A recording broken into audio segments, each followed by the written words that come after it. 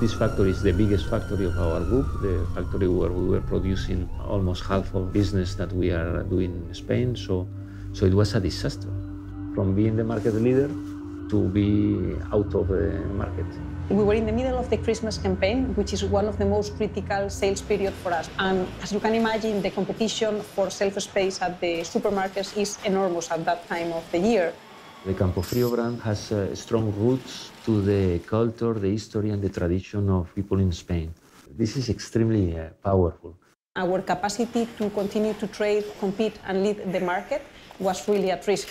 Yet, at the same time, we were confident that we didn't know how or when, but that we would be recovering. One of the elements that helped us build that confidence over time was the flow of the interconnections with FM Global and the fact itself that we were offered an advance payment so soon after the fire happened. We offered them a first payment within 7 days, and that first payment on account was 50 million euros. Once we made that offer, Campofrio senior management recognised that we were there to partner with them.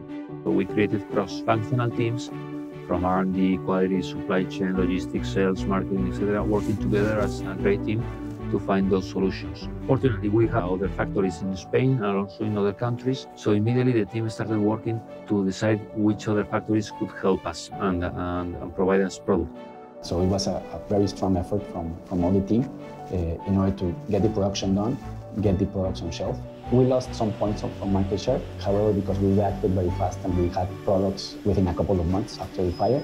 We got the market share again within these 6 months after the fire.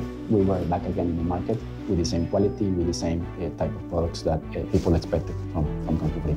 We knew and expected FM Global to be a most professional and reliable partner.